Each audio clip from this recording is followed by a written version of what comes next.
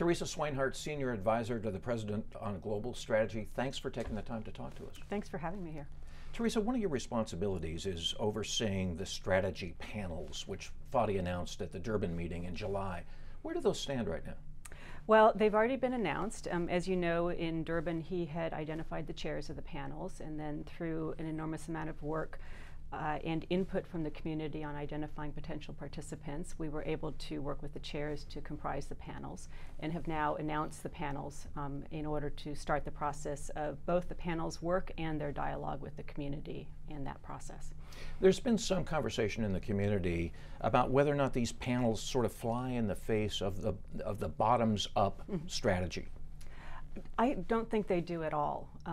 ICANN has always been a living organization. It, from the start, 15 years ago, has been an evolving organization in a very diverse and expanding environment that comprises the internet and ICANN's role. And the model itself has numerous review processes. These panels are really focused on some themes and some topics that have come in through the community engagement, community input, that have been identified as areas for further dialogue. They're not coming out with final recommendations that are implemented. They're coming out with outputs that can be then incorporated into the strategic planning process, can be incorporated into community dialogue. But they're really focused on themes that have emerged out of ICANN's dialogues with the community and its evolution. And Theresa, what will happen to the output of the panels? Will it go, for example, to the policy team at ICANN? No, the output itself will be something that is put out to the community, and it'll be put out to the community in time for community feedback and additional community feedback on that, also incorporation into the strategic planning process, and any other areas that aren't incorporated there for further community dialogue. So they will not be implemented immediately into any policy development process, but will go into the strategic planning process and into other dialogues. What sort of input will the community have into these panels, if any? A huge amount of input throughout the process. So the strategy panels themselves will be positioned to have webinars, different forms of engagement with the community, different forms of dialogue. At the upcoming meeting in Buenos Aires, we'll ensure that there's also the opportunity for input there. So it'll be a dialogue with the community and also then an output that allows for the community to see what it is and to provide input through that process. So even though it's not an advisory committee or a supporting organization, the community is still going to be very much a part of the process. This is all part of a community process, absolutely. Just focused on some core areas that require some attention.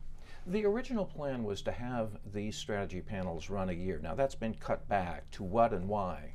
It's been cut back to about 6 months, to end in about the early part of January, February, in that time frame, primarily to not keep the dialogue going on forever, but have outputs that can be incorporated into the strategic planning process as is useful, and then to ensure that we're actually not engaging in ongoing discussions, but identify the themes, identify the outputs, and then move on how to address them.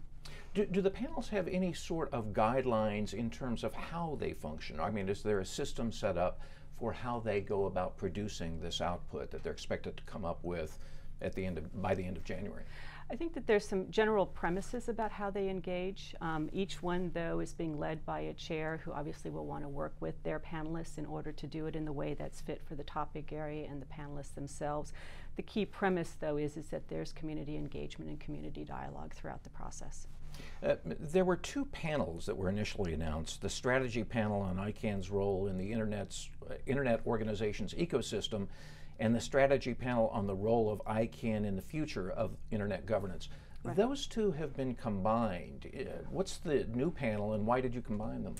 The new panel is ICANN in the internet governance ecosystem, and it was combined because it was really felt that those two panels touched on areas that were interconnected with each other, and it was much more appropriate to address those topic areas in one panel itself.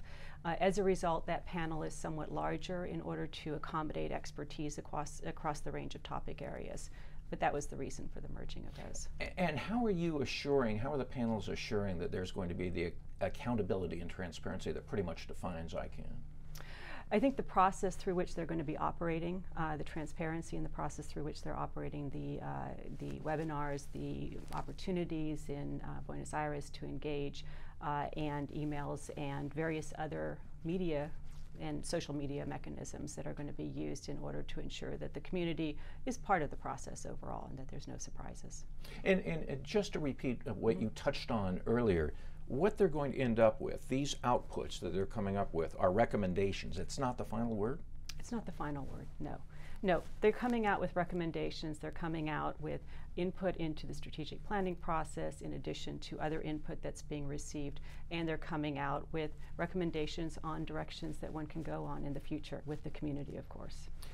Theresa, why choose this approach? Why have these strategy panels as opposed to simply asking some of the existing ACs and SOs to give recommendations as regards the 5-year strategy? Why choose this approach?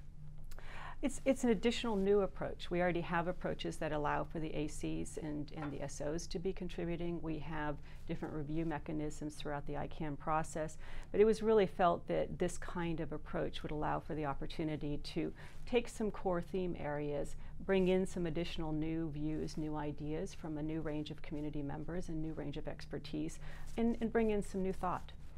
How were the members chosen? Not the chairs, but the actual members of the various panels. How were they selected?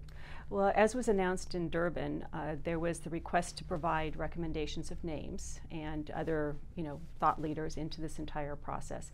And then with the chairs, that input was reviewed, plus expertise and others that the chairs may have had in mind as well.